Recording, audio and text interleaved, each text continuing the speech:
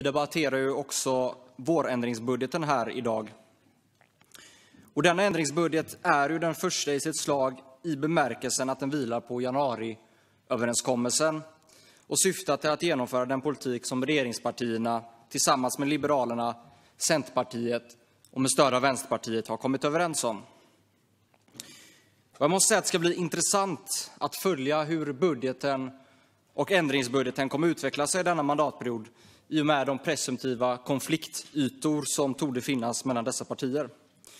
Men än så länge så tycker jag mig åtminstone i detta budgetdokument inte kunna urskilja några större intressekonflikter, utan kan konstatera att socialismen och socialliberalismen går hand i hand friktionsfritt.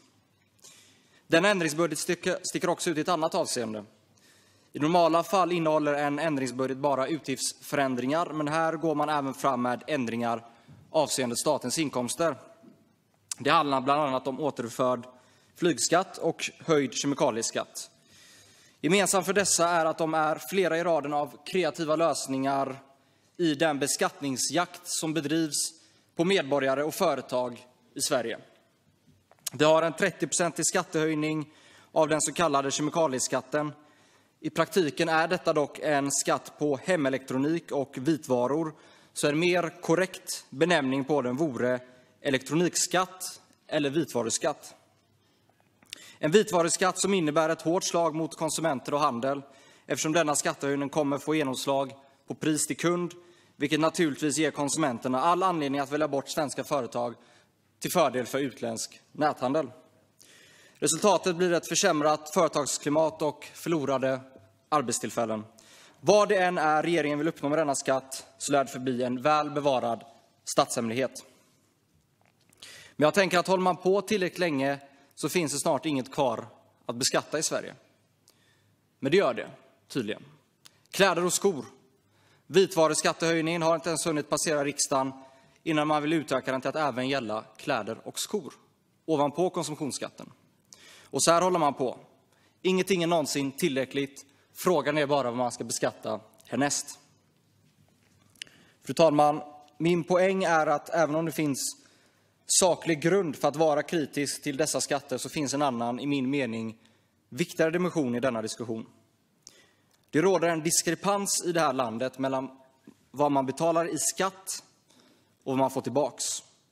Och den frustrationen har det svenska folket ett uttryck för, inte minst genom bensinupproret som samlat nästan 700 000 svenskar i en och samma Facebookgrupp. Och det är lätt att förstå frustrationen när politiker i denna kammare gör bensinen till lyxvara och sjukhussängar till en bristvara. Jag vill förtydliga en sak.